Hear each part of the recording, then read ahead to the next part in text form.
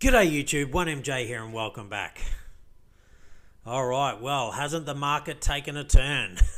And of course, straight after I do my video and I say, I think Bitcoin's really found some support at that kind of $54,000 level. And look, at the moment it is kind of holding, but gee, this is just getting lower by the minute, and gas prices are going up, and I think that is mainly people sort of jumping into stable coins, getting out of altcoins and things like that. But look, I could be wrong. I don't know anything 100% for certain, but that's what I think's probably going on. But look, this was literally $2.1 trillion only minutes ago, and now it's getting down to nearly $2 trillion, and I think we're going to go under the $2 trillion mark based on what I'm seeing at the moment. But again, the market will do what the market will do, and just because I think it's going to go down, it'll probably turn around and do something completely different. So we'll just have to wait and see. But yeah, gas price is super high. Bitcoin dominance has actually risen, so it's back above 50%.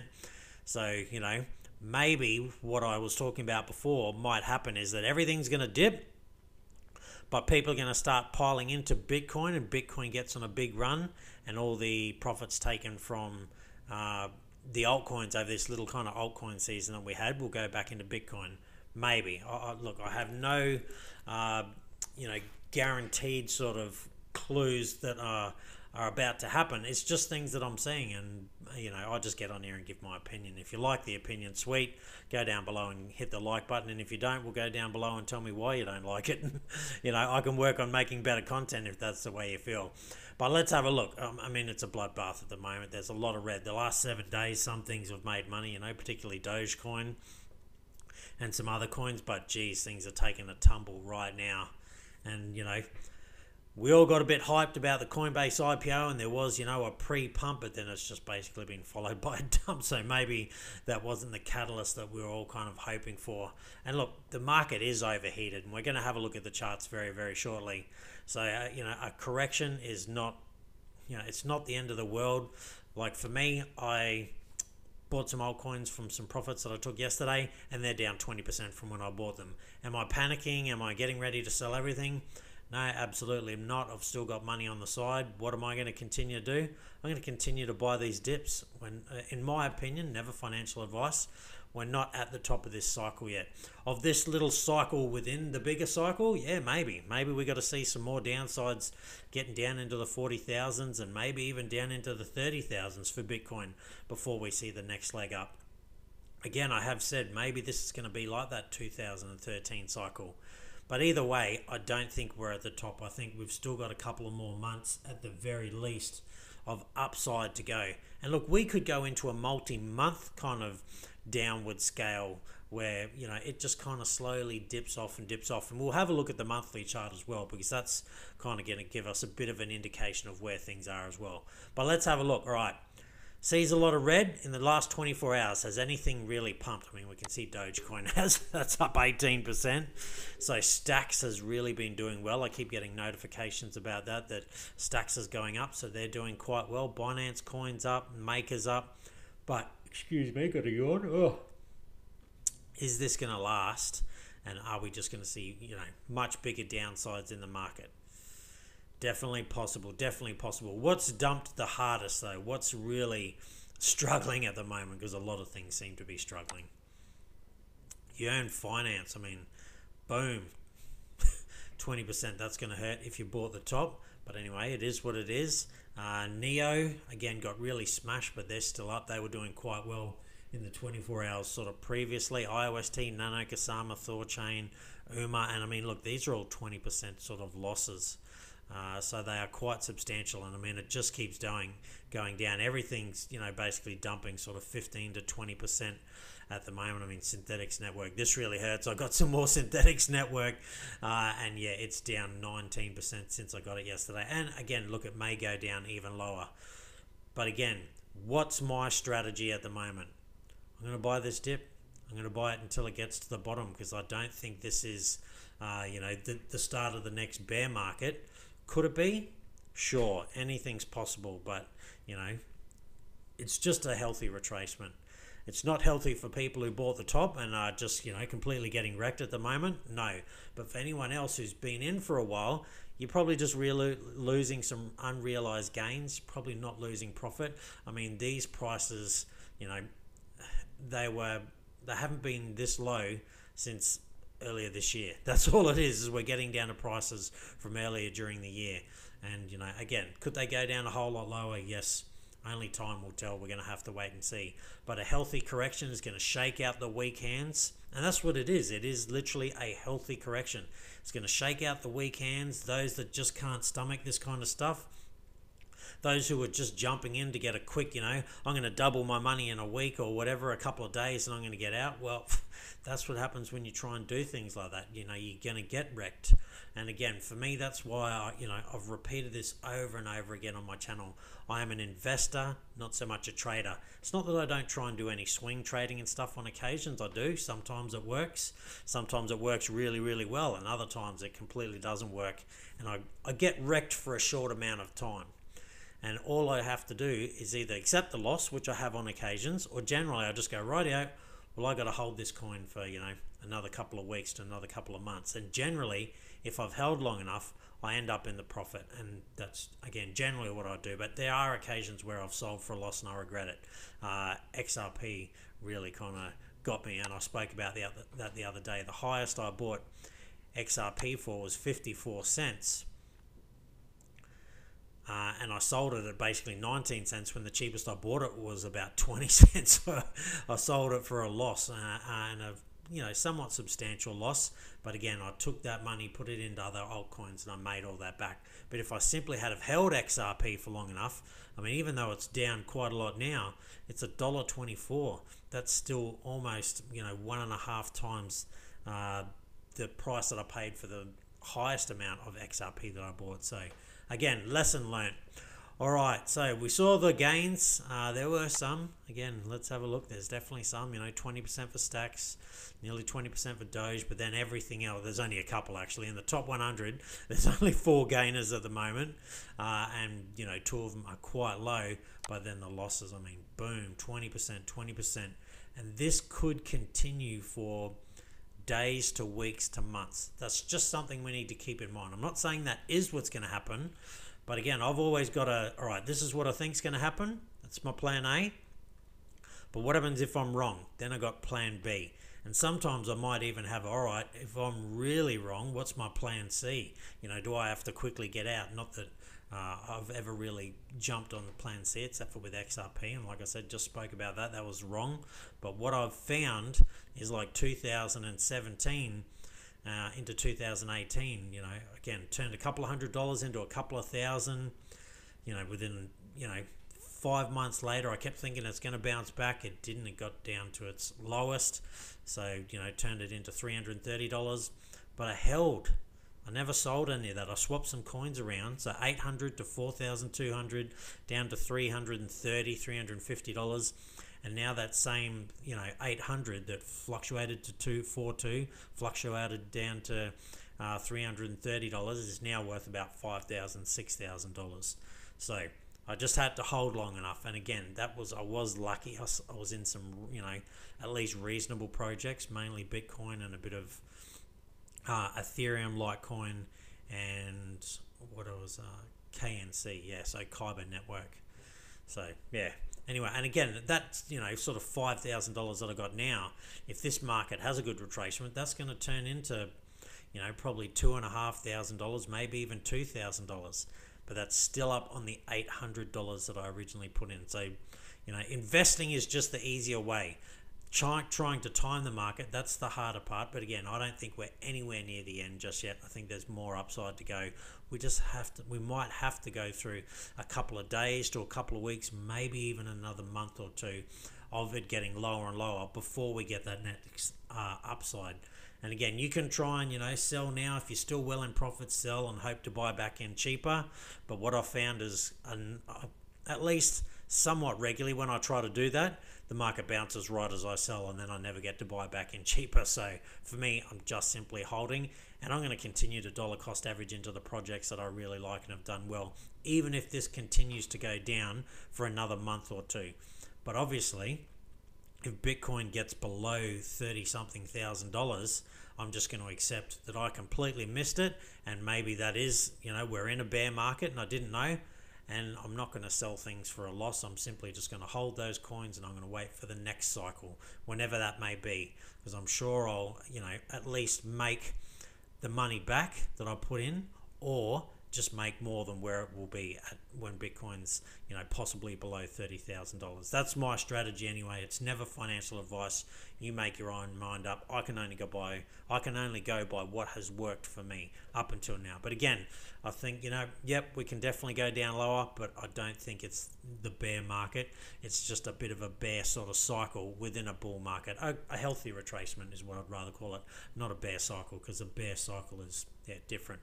All right, let's have a look at the charts and we can have a look. So currently, Bitcoin's dropped about 20%. That's sort of where we are, from the peak high down to the peak low. Now, we're not quite there yet. We're about here, so we're sort of still holding that kind of $54,000, $55,000 level. So we have had a 20% retracement. So that's a pretty decent retracement. Now we're just waiting to see whether this holds. But once we get rid of that, we can see here's the green line. So we are under the 50-day moving average. Now, we haven't really dipped below the 50-day moving average in quite some time. So this is where we are right now. When was the last time that we dipped below the 50-day moving average? So it was way back 3rd of September 2020. We dipped below, and what we can see is the 100-day moving average held extremely well there. So that was the last time. So let's kind of go to where we are now. Here's the 100-day moving average. That means Bitcoin needs to get down to nearly $40,000, $49-ish, $48,000. And will we, go down there and bounce and hold this? Now, we haven't touched the 200-day moving average pretty much at all this Bitcoin cycle. We did once very, very early on, and then we haven't touched it. Traditionally, in previous bull markets, Bitcoin has come down and bounced off the 200-day moving average. At least probably, I think it did about 2 or 3 times in the 2017-16 bull run. Came down and bounced off it at least 3 times. We've only done that once in this cycle. So, will we come down and make it here? I don't know. I don't think there would be enough selling pressure to get down this low. I think big institutions will just buy this up, particularly at about the $100 level and between the 200-day moving average, 200-day moving average and the 100-day moving average. I think there'll be heavy accumulation in there by institutions, and it'll just be nearly impossible for it to be pushed down that low. But look, never say never. We'll have to wait and see. But again, for me, I am just buying the dip. That's what I'm doing. I don't think this is the end. Even if Bitcoin were to come down to here to 33,000, I am buying that dip. I'll be buying it. And if I'm wrong and I've missed this peak cycle and Bitcoin comes down to, 15,000, 13,000 or something, guess what I'm doing? I'm going to continue to buy. I won't be buying altcoins while this is plummeting down. I'll be getting into Bitcoin because it's going to get hammered the least, and also Ethereum. But once I see that we have finally found a bottom wherever it is, that's when I'll be starting to buy back into the altcoins and things like that, because they will do the best. I'll buy Bitcoin on the way down, and I'll be buying altcoins sort of on the way up because they will perform better. But again, that's me. You do you. It's never financial advice. And there's probably going to be plenty of people who tell you that is not the best way to do things, but that's just the way I'm going to do it, because I think that is the way that works best for me. All right, moving on. So yes, we're having a retracement, but are things really that bad? So Rothschild Investment buys $4.75 million worth of shares in the Grayscale Ethereum Trust. The Chicago-based asset manager is expanding its crypto portfolio by acquiring more shares from Grayscale's Bitcoin and Ethereum Trust. So the asset manager, Rothschild Investment Corp, has acquired 265,302 shares from the Grayscale Ethereum Trust, which is worth $4.75 million, but it's also bought an additional 8,000 shares of the Grayscale Bitcoin Trust, which now owns a total of 38,346 shares. It's going heavy into Ethereum. What does that tell you? I mean, they've gone really heavy into Ethereum. Still buying some Bitcoin, so they're happy to buy Bitcoin, but just jumping into Ethereum. They might be considered smart money, ladies and gentlemen. So again, for me, I have a lot more Ethereum than I do Bitcoin, and I'll continue to buy more Ethereum and more Bitcoin as well.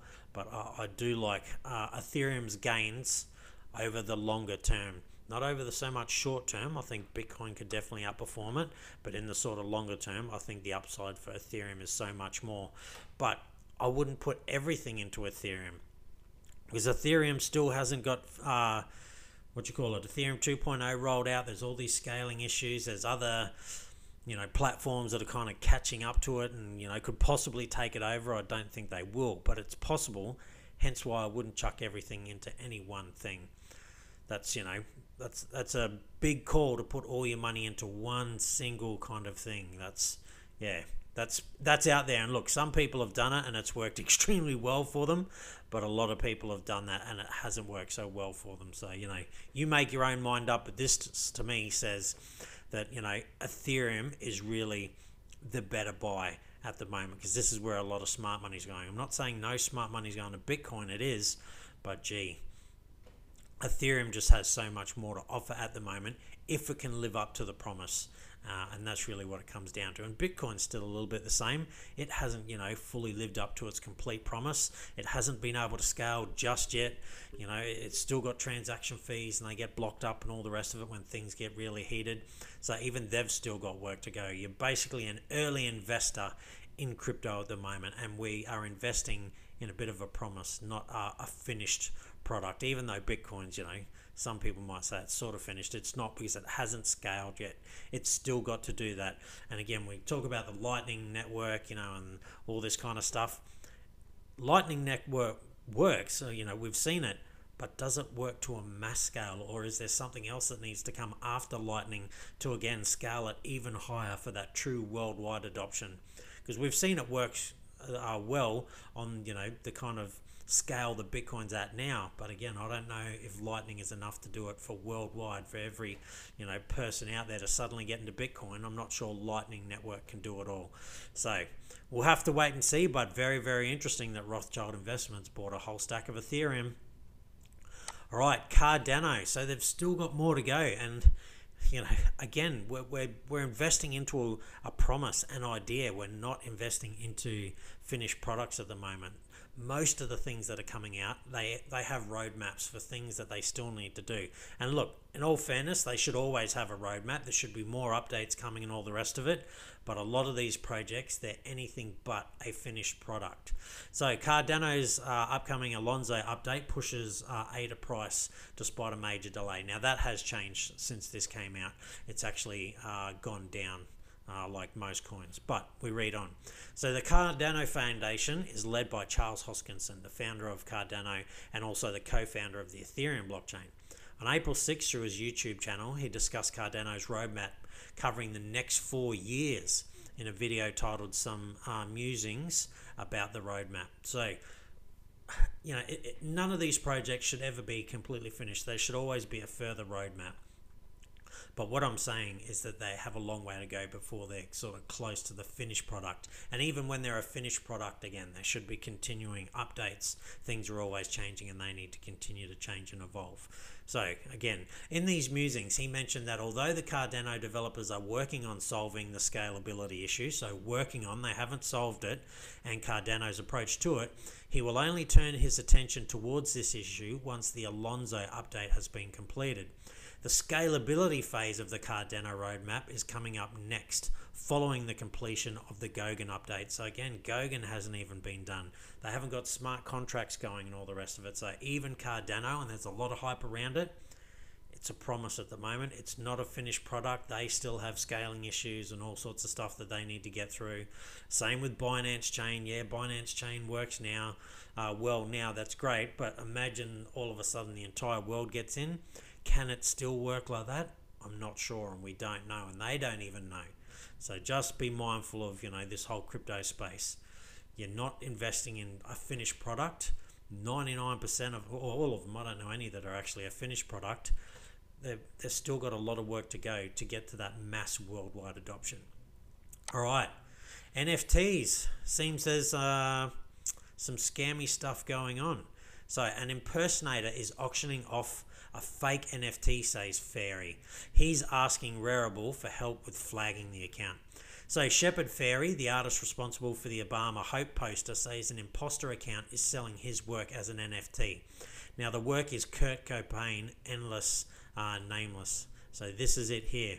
Now he says the imposter account is selling his work as an NFT. And that is the problem. I mean, you could go onto Google Images at the moment, find something and just turn it into an NFT. Now it doesn't mean you actually own it, because someone else actually owns that artwork, but that's the problem. You don't know if it's the actual person who made the artwork or someone else just simply selling it. And too bad if you rush out and buy this thinking, oh, it's the actual artist themselves who's done that, to find out it isn't, and it's a fake. Because here we can see this is the first part of it. NFTs, how do you know you're buying the legit thing from the real artist? Unless they've got a specific website that you can go to and all the rest of it, then different story. But otherwise, yeah, again, someone can go and just grab some random image and use the paint doc and all the rest of it and just make one up and then say, again, Kurt Cobain, Endless, Nameless, this is a real piece, and you go out and pay a ton of money for it to find out that the person who actually made this art, or at least, a majority of the art piece, there might be some, bits cut and pasted over the top of it, they actually own it, and you've bought, again, a fake. So the NFT space, again, I think there's so much more upside for it, but it's still early on. We don't, know all the ins and outs of it. So for me, again, I've said this a number of times, I'd rather just invest in the platforms that NFTs are on, i.e. Ethereum, Engine, things like that, Wax, and all that kind of stuff. All right. China isn't winning the CBDC race. A lot of people seem to think they are, but PricewaterhouseCoopers have come out with an article and said that actually there's someone else who's ahead. So China has advanced a lot with its central bank digital currency, but it isn't the most developed project according to a new report. So countries around the world are racing to make a central bank digital currency, or a CBDC. But a new report says China isn't actually the most advanced with developing one. And interesting, it goes down here and says a new report by PricewaterhouseCoopers, or PwC, the Big Four accounting firm, instead claims that the country with the most advanced CBDC project is in the Bahamas with its sand dollar. All right, there you go. The Bahamas seem to be leading the way. I do remember Algorand was also looking at making a stable coin for one of the countries in the Pacific nations. South Pacific and things like that. I can't remember exactly who it was, but one of those small island nations, and I think they weren't too far off either. So, but it seems like China's not, as advanced as we sort of thought, and the Bahamas seem to be leading the way. So, very, very interesting. And again, it's most likely going to be some small country that brings one out first, but we'll wait and see. All right. A lot of FUD around, China and, their thoughts on Bitcoin and cryptocurrencies, and they've cracked down on them. But, yet the mining pools still continue to run. So I don't think they've really cracked down on them like that, because they want to slow the progress and things like that. Absolutely they do. But there's too much money to be made. Like, they make money from those big mining places, and they make a lot of money. So why would they want to get rid of something that makes them a whole lot of money? They simply wouldn't. All right, so after the well-known crypto crackdown launched by the Chinese government 4 years ago, it seems there is now a change in the tone from the country's central bank. At least that's what has been suggested recently by the Deputy Governor of the People's Bank of China, or the PBOC. We regard Bitcoin and stablecoins as crypto assets. These are investment alternatives. They are not a currency per se, and so the main role we see for crypto assets going forward, the main role is in investment alternative. So, yeah, again, it doesn't seem like they're trying to crack down on it, because, cryptocurrencies, I think we might have to remove currencies, because currencies, they are not. They actually are investments. That's the best way to think of it. Can you use them like a currency? Yes, you can, but it's more like just trading one stock for another, or way back in the days, kind of before there was money. You sell chickens and someone sells, uh, blankets, and you need a blanket, so you'd take your chicken and say, all right, I'll give you this chicken for that blanket, or 10 blankets for one chicken, or whatever way it was. I know it's a very sort of crude way of talking about how you can trade things, but that's what they are. They're investments and they're a form of trade, but they're not a currency as such. You're unlikely to go into a store using your Bitcoin and buy the local paper, and the papers are nearly gone, so, or a bottle of milk and things like that. It's not saying there's no ways to do it, but I just don't think that's going to be the use case for any of these. Even Ethereum, I don't think you're going to do that in the future, because there'll be just other things that will work faster and better. I think they are completely right. Cryptocurrencies, we probably need to get rid of the currency part and just call it crypto, because stable coins are currencies. They absolutely are, but the other things, they are investments. They're just a new type of investment that we haven't sort of seen previously. But there's a lot of talk about everything going digital and being tokenized, and I think that is probably going to be the way of the future. But anyway, that's it for me. So for me, again, look, the market's going down. Let's have a look. 2 trillion and 53 billion. Where are we at now? So it's gone down even more. There you go, 54,000. So we could definitely see some more downside, and it could be some substantial downside. I spoke about it before. Are we maybe going to come down and test, sort of 48,000, 50,000? Possible. I'm not sure we can get there just yet. There has been a lot of support, sort of around this $54,000 mark. So look, if it breaks, I definitely think we're going to come down and test this sort of 50,000, the 100-day moving average. I think that'll be easy. If we start to see 52 actual candle body closes, not wicks. Wicks are different, but if we see candle body closes sort of coming down into this $52,000 range, then I think it's completely possible we come down and test even more 47. This is where we sort of saw a lot of support. It was around this kind of $47,000 range. So we may be coming down to 47,000.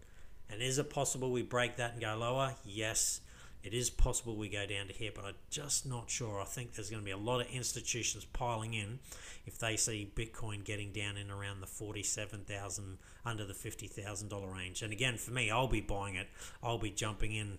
Not so much 47, more about sort of the 45-ish mark. If I see Bitcoin getting down to 44,000, 45,000, that's when I'm starting to go pretty heavy into it. And again, I'm always going to have money on the side. If I see Bitcoin at 30, 30 anything thousand, again, 39,000, I will be throwing the kitchen sink at it. I'll sell just about everything I have. Even if I'm wrong and it comes down and continues to go down to 15, 20,000, I know that at some stage in the future, I will make up those gains. It just means I timed the market wrong, and basically everyone did. But this doesn't look like the parabolic sort of stuff where a market will generally retrace. This isn't parabolic stuff. You would need to see lots more stuff. Let's go back and have a quick look anyway. What does parabolic look like? What does the end of a cryptocurrency market sort of look like? This is what it looks like over here. So this is 2017, where I was just roaring up, absolutely roaring. Everything was green, hardly anything red. A couple of days here, but the greens were just massive. We're not there yet. We aren't anywhere near there yet. We've definitely seen some good upside, but again, it's just been kind of choppy. It hasn't been just roaring up with basically very little retracement. We've seen plenty of retracement in here. So for me, I think we have a lot further to go. That's my opinion though. All right, that's it from me. Stay safe, be kind to one another. Pretty hard to be on that gain train at the moment, and we definitely could see some more downside. But my personal opinion is I'm just buying the dip. I'm not panicking. All right, that's it from me. I'll see you next time.